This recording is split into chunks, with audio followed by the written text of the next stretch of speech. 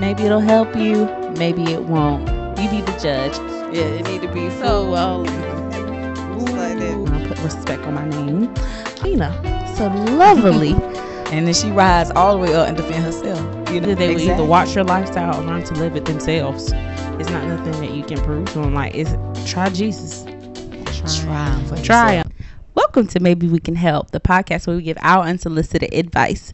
Maybe it'll help you. Maybe it won't. You be the judge. I am Tasia Royale. Hi, I'm Sheena. I'm Risha. And since these pop the balloons, pop goes the weedle stuff is so popular nowadays, we decided to give our opinion about some of the things that they say on it. Risha, you had saw one about something.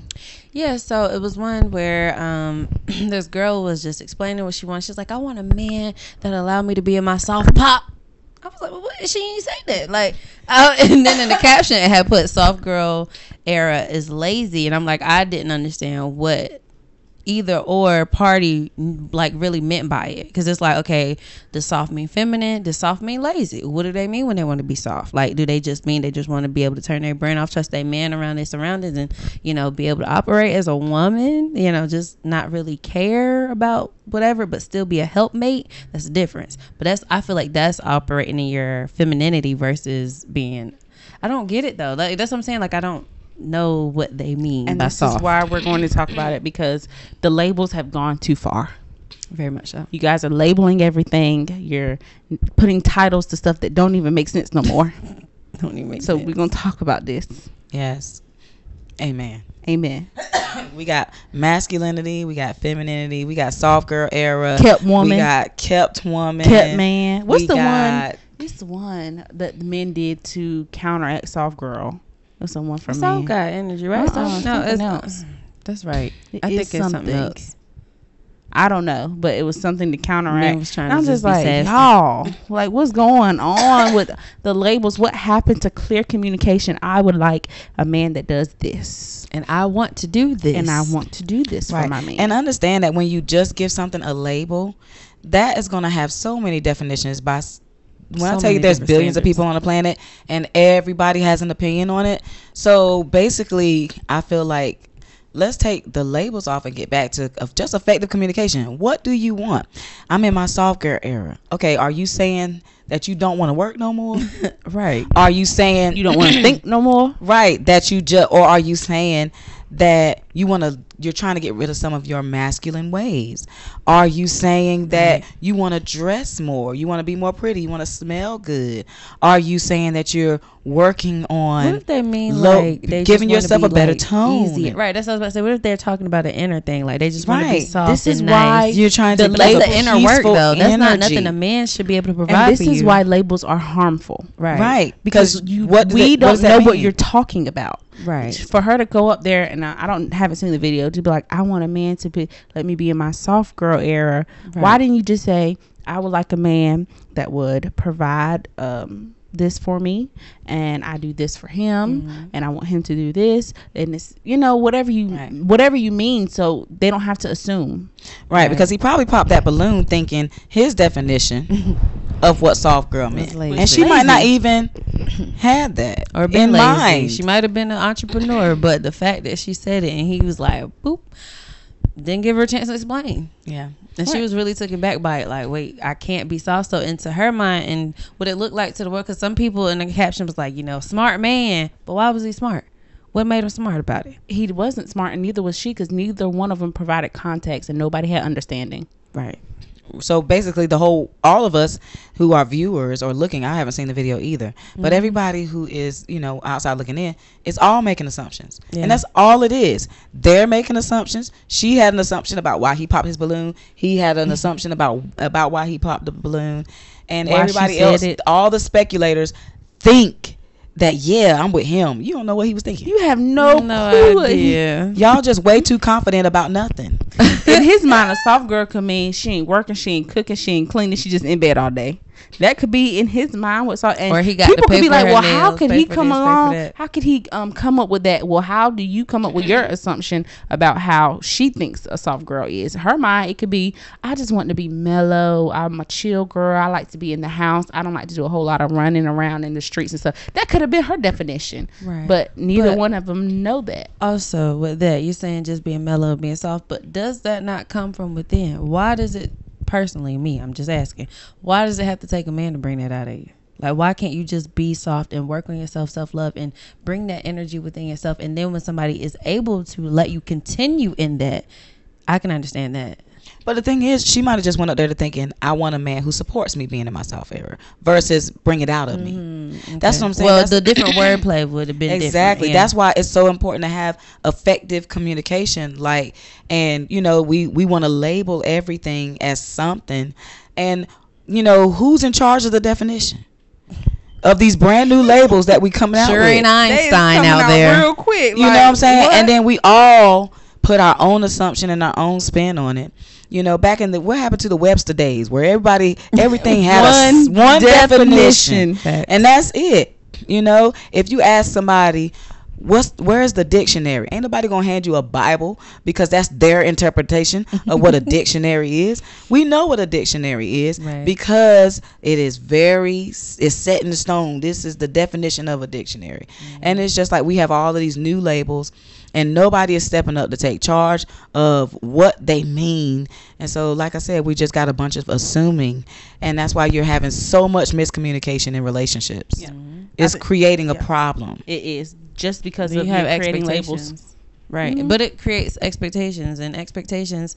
I had saw a video on Facebook about how, like, there was like finances isn't the number one thing of divorce. It's unspoken expectations. And I said, oh my God, because even if finances, it was the finances, the whole umbrella, but the root of it was you expected something from this particular thing to be said or done, and it wasn't done or said, and then therefore you're disappointed, and now you're creating resentment between your partner.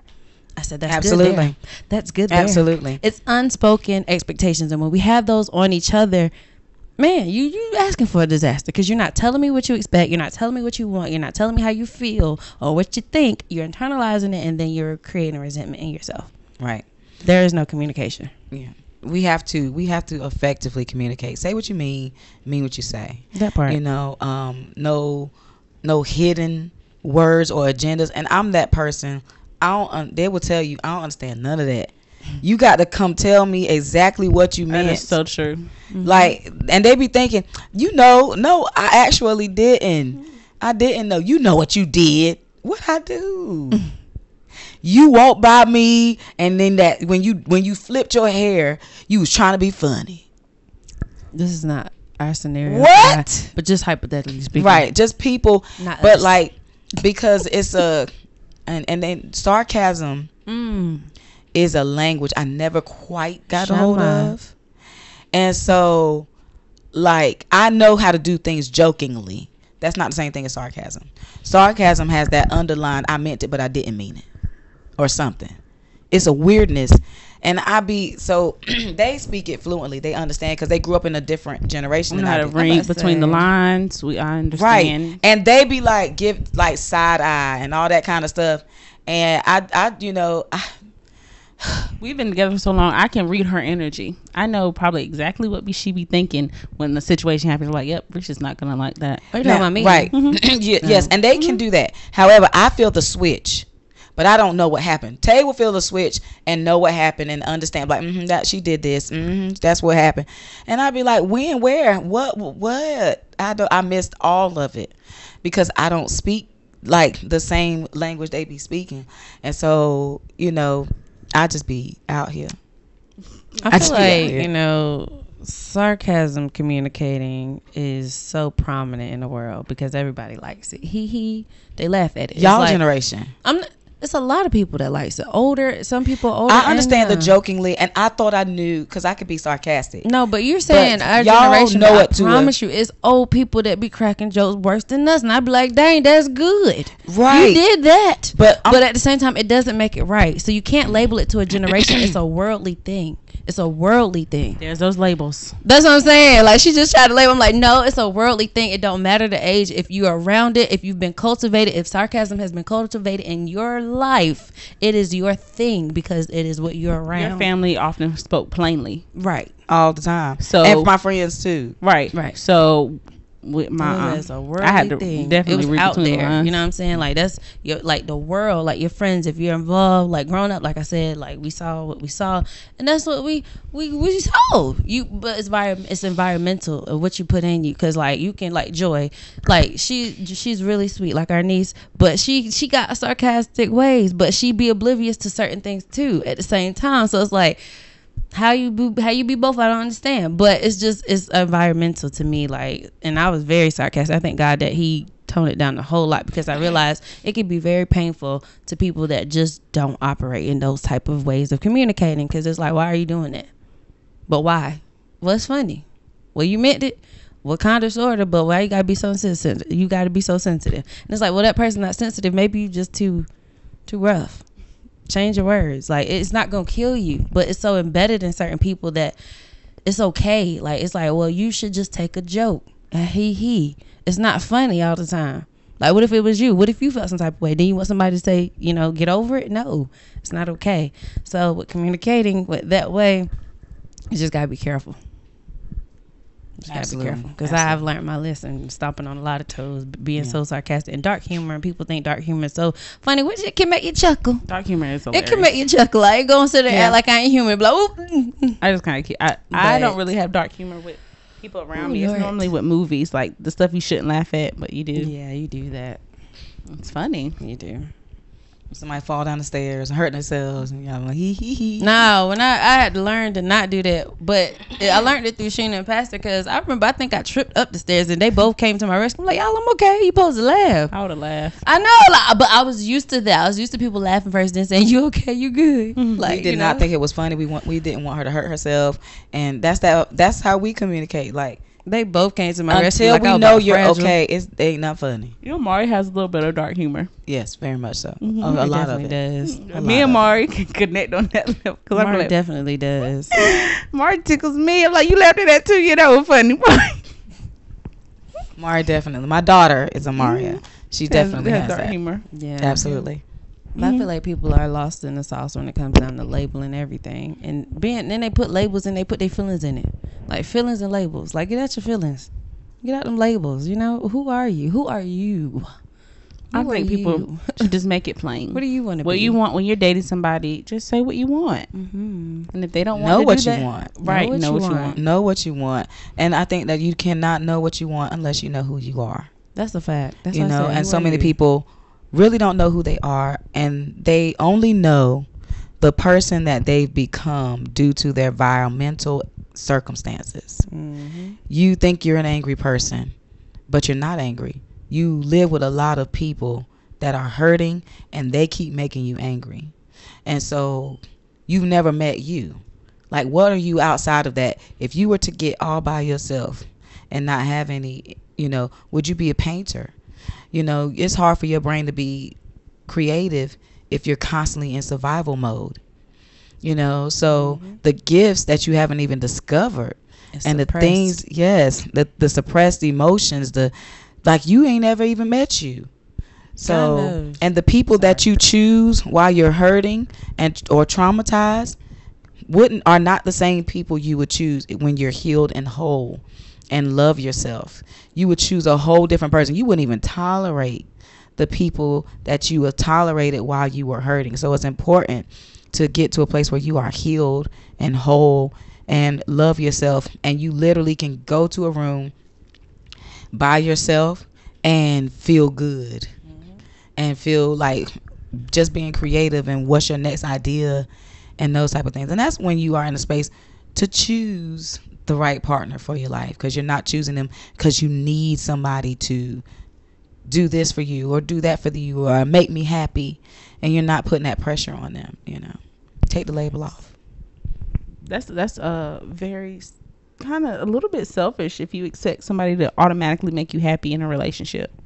I mean, of course, you're gonna have amazing times together, but the whole weight of your happiness on someone else, that's just not fair. It shouldn't be. That's not.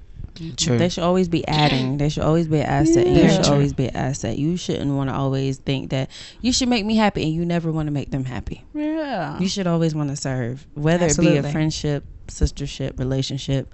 You should strive to be something for someone else, but you got to be something for yourself first. Absolutely. Get to know yourself. Take them labels off. Take the label off. Say what you want. Yes. Be effective in your communication. Take not the in the label attitude. off. Know what you want, even if you need to write it down, so you can make it clear to yourself. Oh, that's a good one. You're making me rock. Like, I was literally just doing this because you're rocking. It's like, oh, I gotta stop rocking. What I you need to stop said? rocking too. I need to stop rocking. What did you just say? Your last point? I just said that basically I have no idea. My God. She was about to say something. No, because I had it and then I lost it. Wait, and I was like, oh wait, I don't know what I just Y'all said. talking about taking the labels off and know yourself. Know yourself. Yeah, you gotta know yourself first, Oh, and you then said write it down. That's what it was. That's Write down good. what you want in a partner. Look it over and say, okay, because as some of y'all, I wrote that list last when you year. write your list, I need you to figure out how many of these things can you apply to you. Amen. You know, are you any of those things? I want someone who's financially stable. Are you? My God. I want someone who is an effective communicator. Are you? Do you hide behind things?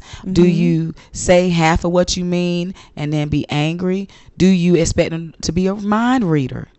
You know, and you stomp around the house and you angry because they couldn't read your mind today. Because that's not effective communication at all. They might not have a clue what you are upset about, and you think you know what you did. And they're like, I really don't. And you believe so wholeheartedly that they know that, you know, you just... Right. And if you have a person in your life that truly loves you, they want to know. They want to like fix it. They want to be like, well, what is it? Where did we go wrong? Can we make it better? What can I do to make it better? But you have to communicate that, and you have to know that person loves you to be able to even accept that. Absolutely. And that can be hard to do because sometimes, you know, learning to say to yourself, this person loves me. I don't know why that's so difficult. I think because they're seeing people's actions through opposite filters. They've been hurt so much. It's like, you don't love me for real. Like, this is ulterior motive. I don't know. This is something I ain't never seen this before because so many people have burnt them, or they can't trust anybody because they've been burnt so much. So every time somebody comes and does good thing, what you want in return? Because ain't nobody this nice. You know what I'm saying? So they're kind of seeing things through those eyes of pain and mistrust and all of those things. And most of the time, when you have experienced a lot of those people, it's because that was what was in you. And so, in turn, you get around somebody, and you're like, I don't know why, I'm just comfortable around this person. And then that person is lying to you, they're burning you, they're doing this, they're doing that, they're doing it. You have to ask yourself, what in me made me comfortable around that type of spirit? Around this type of person. And sometimes it's not necessarily you attracted a liar because you're a liar. You attracted a liar because you don't love yourself. And so when someone lies to you, you don't make excuses for them. You will not, basically, you don't raise a standard for your own self, or, you know, you attract a narcissist because you'll let them get away with all kinds of stuff, right, and you don't trust, right? You don't trust yourself. So if you're telling yourself, nah, something ain't right, but you'll still stay because, well, he might do this, he might get it right, it just might, you know. No, if somebody shows you who they are, Believe them. Believe them. Okay. And, you know, not just sit there and be like, oh, well, you know, try to coddle it and try to cultivate mess. Right. You can't cultivate mess. He got to get it out of him. That's right. She got to get it out of him. Absolutely. Because you don't love yourself enough Dude, to leave them alone. Think out by yourself sometimes. Like when they say work on yourself and your singlehood, that is a whole journey. But you got to be willing to and love it though. Because once you do it, it's like, okay, when the Lord sends you, first you supposed to be with, you like, all right, Lord, I did this work for a reason, now. Exactly. Like, it makes it's not sense. in vain. Right. I'm about to say it makes sense. And not only that, it's you can help so many more. You can help so many more. It's not even just for getting what you want from God. It's you can help so many more once you're able to help yourself. And telling people, you know, effectively what you want or what you expect or what you think or what you feel. Those things matter. I ain't never know how much it mattered until I was able just to start releasing. And anything that I be trying to internalize, I go ahead and try to get it out because I don't want it to linger. I don't want it to take root in my mind. But you gotta, you know. So how do you guys effectively communicate what you want and not sound, you know? Why we both start doing that? Like, I'm trying to find a good word, but you know the sound. Needy? Does not sound needy or maybe, or like, you know. I ask questions. I think I do. Mm-hmm. Like I ask questions. Like, well, if it's something that I kind of want, I'm like, well, how do you feel about this? Or what if? Or hypothetically, like I try to put in scenarios, right? I put in scenarios, but then I'm like, okay, well, this, that, and third. Like I'll put me in it. Then you know what I'm saying? I'll put me in it once I see how you react to see if I could go there with you or state something that I may want or think should happen. And we go from there. You? I just say it. I think my fear is, well, not a fear, but it's like a reservation of it. Y'all know me. I'm gonna just say I like this. I don't like this. You shouldn't do that. Or I like that. You know, it's just I'm gonna just say what I really feel. Mm-hmm. How about you, Tay? That's what she does. She's literally answering by doing what. Yeah, she just go along with it. Even if she don't like it, yeah. Mm-hmm. But I have learned, I have learned recently that if I write it down, I feel better about it. I write it down and go from there. We're going to work on writing it down and then saying it to the person. Because that's how things get fixed and solved. Yeah. Because that piece of paper can't solve it for you. Mm-hmm. But we gonna work. We gonna get there. I told her she could practice on me all day. I feel like my energy speak before my mouth do sometimes. And I don't like that. Mm-hmm. Yes. Mm-hmm. And I'd be like, God, hold on, wait a minute. Because it's like I'd be quiet, but still my energy speak before my mouth do. And I'd be like, give me a second. Like, give me a second. I gotta process. Get my energy together. Yeah, it's like, give me a second. Don't say nothing right now. Because I don't know where it's gonna go. Like, I'm still harnessing my own self every day, you know what I'm saying, which everybody should work on self-control and not trying to suck the life out of a room without knowing it. So I think that's, yeah. So your effective communication can be your energy. It can be. And I think like with Des, like I'll get quiet and like I think everybody that is speech. Yeah. And it's like, you know, you good, you know, you over there, you got quiet, you thinking. I'm like, I am thinking. Like, would you care to share?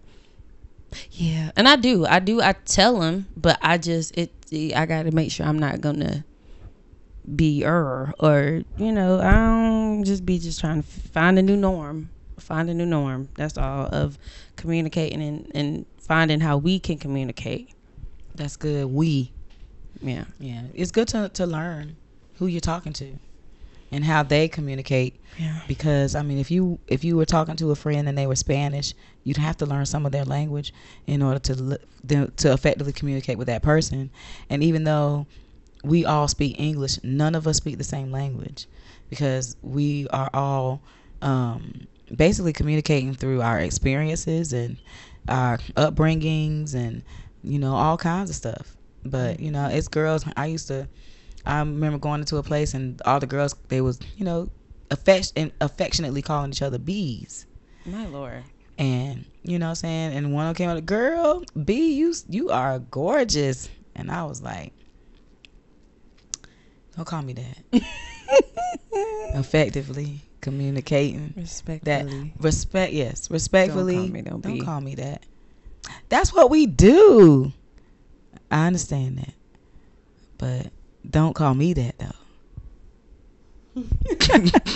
Y'all can do that somewhere and else. That's offensive to some people, and they just like, you need to calm down. You better. Now that young lady particularly did not. Mm-hmm. And she's like, I understand that, respect, and that is maturity. Some girls be like, forget her. They go over talk. She's talking about she gonna tell me not to call her B, all behind your back, being petty. She did not. She was very respectful. I don't know what she did when I left, but I felt respected at the moment. You know what I'm saying? Because I don't mean no harm. That's not where I come from. That's where you come from, though. Mm-hmm. And I don't see nothing, wrong about how you decide to communicate with each other. But as for me in my house, don't do that. Don't do that. Respect And I respect people's boundaries, and so therefore I'm not afraid to give you the opportunity to respect mine. So I think that's what it is. Tay is afraid to give people the opportunity, but we curse that from the root. You need to give people the opportunity because you won't know what they're made of. I know. I don't trust it. Try it on me. You should know me by now. You did. I did one time. You did. I was so proud. I Risha, you weren't did. there, but I was doing something, and I can get distracted when I do hair sometimes. I got a little ADHD, but it's all right. And so I was talking and I was doing something. And, if I talk, sometimes I'll stop. Mm-hmm. Tay says, Sheena, you got to get back to work. I said, Sheena, focus. Yes, focus. And that was a step for her because usually she'll just take it, sit around. I'll just wait. Because I did what I know what you would pick up on. Mm-hmm. I was like, I start cleaning up. I start getting my stuff together. I was like, all right, she's going to pick up on these cues. And it had to be the Holy Spirit. Like, she's not going to pick up on these cues. You're going to have to tell her. Yep. I was just like, and she did it. And she did it. Great. And then I was like, I am. And then, but I remember who it was. And I was like, okay, you're right. And I got back on task. Easy peasy. She'll hit me with an I am real quick and go back to watching TV. Right. But you already know that I'll get it together. But with Tay, she's testing so I knew to make sure. And that's the thing, like if I test you and you fail, I'm just like, well, won't do that again. You won't get that out of me. Exactly. And so I said, okay, Holy Spirit to let her know that. Sure she knew I heard you and I'm listening. Amen. And I'm gonna I was shut all the way back, square one because you won't do that to me again, no ma'am. Mm-mm. Yeah. So and that was good. Mm-hmm. It was easy, and it worked. Praise the Lord. Thank you, Lord. It was awesome. Yeah. So yeah, I feel like you did good. Thank you, Absolutely. Lord. You did good, and you should do it more often because I'm not gonna be offended. She did it twice. I'm wrong because we was about to go somewhere, and I said, Tay, do you feel like driving? Oh yeah. And usually she would say yes, just because I asked, and she said reluctantly, if I'm being honest, I don't want to drive. I said, I'm proud of you. I'm glad you said that. It's no problem. Awesome. I'll do it. And and it was no switching, well, no energy, nothing. She just because it's fine. You gotta. It's okay for you to say no. Because I think my emotions are me. Like I keep them so to myself. So if I am honest with you with my emotions or something that I feel that I hold dear and you mistreat them, you can't be trusted anymore with that. And trust for me is extremely valuable, more valuable than what I thought it was. And once it's broken, it's just like, well, I don't know how you finna get back. Right. And that is, and some people weigh it a little, like you give a little bit more grace, and I pray that I do learn to give a little bit more grace in that. But once that's what causes me to shut down, because you have, not you in general, because you only got one time, you only have one time, and I'm just like, it shouldn't be that way with people. Oh, no. And I do understand that it's a me that I have to work on with that, but it's challenging to give someone a chance once I saw what you are capable of. So why would I give you another chance? And I know there's people out there that think the same way, but that's not okay. It's not okay. It's not, because I can't even tell you how many people that I trust now and that are dear friends now that broke my trust over and over and over, but I knew that they were working on it. I knew that they were eventually going to get there. And they need the chance. And most of the time, most people, I know a lot of people think like you.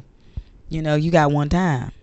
And then that's it. And then, I can just kind of avoid you, be associates. It's dangerous with me, though, because I don't have to avoid you. I will be your best friend. Well, not really your best friend. I will be your friend and not trust you at all. Tell you trust me, man. Think about it. I want to know. Because I'm not around as much. I don't think you've ever given me a reason not to trust you. Out of 18 years of friendship. You made her mad, but not that's broke not. trust. But there's a difference between. Yeah, I mean, Making me mad is different yeah. than breaking my trust. I don't think you've ever broken. But that was my sad trust. though, how you told me the other day when I used to do my lash, my eyes was closed, y'all. And Tay was like, I was reaching for my phone with my eyes closed. And Tay said, you're not going to be able to reach it where it's at. I'm letting you know. My eyes are closed, y'all. I'm steady reaching back to find my phone with my eyes closed. My best friend's telling me, you're not going to be able to reach it, Risha. And I said, yes, I am. And I looked, I was like, oh, okay. She's like, you didn't trust me. And I said, God help me and my unbelief, because that's not just with her, and it's not a her Everybody, thing. I'm a see for myself. Right. That's Right. It's a thing. It's a challenger in me. I don't know what that is, but I know the Lord gonna work it for my good, because the enemy tried to make it for my bad. But I know God is gonna use it for my good, because He didn't just have it in me for a reason. But either way, I was like, Lord, but I don't want to be like, I don't trust my family and my friends, because like I do trust you. I was just like, maybe I don't. But I don't know. It was like, clearly, it was just evident that my eyes are closed. Like, why would you not believe me? You could tell, Rich, they chopping off fingers over there. Where? And then 4 missing fingers later, she gonna come back. Girl, they chopping off fingers over there. Yes, I told you they were chopping off fingers over there. It's bad, because I've been a see it to believe it type of girl all my life. Like my mom, I was like, why you always asking why? I've always been a why person too. Like, why? And that's the one thing about my communication. I'm gonna ask why, but why? You telling me to do this? Why? You telling me this is what? Why? Like, I want to know why. And I was like, I help my kids because they're gonna ask me why. It's just a thing, because I don't know. I've just been always curious. It's like, why? But why? And my mom, because I said so. But why? I'm good. I make straight A's. No, I didn't. But I make good grades. I didn't have a lot of friends. She corrected herself. I did. I couldn't lie to y'all like that. No, I didn't. Couldn't lie to y'all like that. I passed. But I had good grades. I did stuff at the house, and I only had one friend, which was Tay. So when she told me that Tay couldn't come over sometimes, I was like, but why? I don't do nothing, mama. I don't go nowhere. I don't ask you to do nothing. But why? I can't have one friend over? I don't feel like having company. She ain't your company, mom. Why? This is the argument. Literally, it was the argument. Boy, let me tell you something. But she never got to the point. She always gave in though, because you knew it was right. I'm like, man, you just being mean. You don't want nobody around you. And she and honestly, I picked up on that trait as an adult. You don't want nobody around because you don't want nobody around. But why? Why are you like that? You have people that love you, that want to be around you, that want to put their presence in yours and yours in theirs. Why are you like that? That is not okay. And I had to realize that. But communicating that type of way built that in me. But hey, those are generational curses that are dead. In Jesus' name. Broken pieces on the floor. But yes, Tay. That you gonna break that. You're gonna break that. Yeah, I'm gonna have to. Yeah, and then I do understand. I'm gonna have to. It's a very you've never comfortable practiced place. forgiveness. Because she used to hold grudges. I did. And then you didn't have to get it back together because you know how to be nice to someone, and I don't actually forgive you. I still know it's there. I still know what you did last summer. but and the thing is, it's just like they're not back in, and they don't even know it. Yeah, that's exactly what I used to have the ability to do. Yes, but you want people to stay in, and it's just like, even if you make a mistake, it's okay. I don't like it, and I might be upset for a few days. And I even told Risha recently, I was like, I'm still upset with you. And but it means, and I think that, and I would tell Risha that. I wouldn't tell you that. I would just work on it until, I've never had that circumstance with you, but I would just work on it until it's gone. Because for me, like for those of you who don't know how, and you have a problem like Tay, and it's one time and one and done, what I have to do is I have to tell myself all the things that this person has done, or the memories that I have with them, and like the good stuff. Because when you're like Tay, a lot of times the good things are pushed to the back or to the side so that you can pile up all the bad things in the middle, because that way it helps your agenda. That is true. And so, no, if this person was all bad, God wouldn't have put them in your life. Mm-hmm. If they weren't for your good, God wouldn't have put them in your life. You know, now it's one thing if y'all, those of you out there Equally yoked. who don't know if God told you one way or the other, you ain't never had no confirmation, he might have been sent by Satan, okay? Himself. You got to identify them first, okay? That part. That Identify them first. yes. And then after you have identified Who them, is in your life? right, then you have to identify you and the things in you that are stopping you from believing what God said about them. And then whether they're perfect or not, and then you work on those things and you constantly remind yourself, but they're there. Mm-hmm. Do I believe that they love me? Reluctantly, even if you have to say it reluctantly, the answer should be yes. I do believe they love me. Do you believe that they do anything for you? Yeah, I believe that. Do you believe God sent them? Yeah, I believe that. Okay, that's a start. Okay, that's a start to completing this puzzle that is this imperfect person and helping them to find their place in your heart where they belong. They belong there. They belong in your heart. If God gave you a friend, if God gave you a husband, if God gave you a child, you know, then those people belong in your heart. And you don't want to be closed down. You don't want to be shut down to love, because it's the greatest thing that you could ever have. I remember this person saying on the podcast, or saying somewhere, he said he said he's been a preacher for a long time, and he sat by many a bedside while people took their last breath, and nobody ever asked, could you pull up my bank account so I can see it one more time? Rewards. Can you bring me? Yes, can you bring my medals so I can see them one more time? All the stuff that I achieved. They always want to see the people that they shared life with, the people that were there, right, wrong, up, down, whatever. Those are the people they want to see.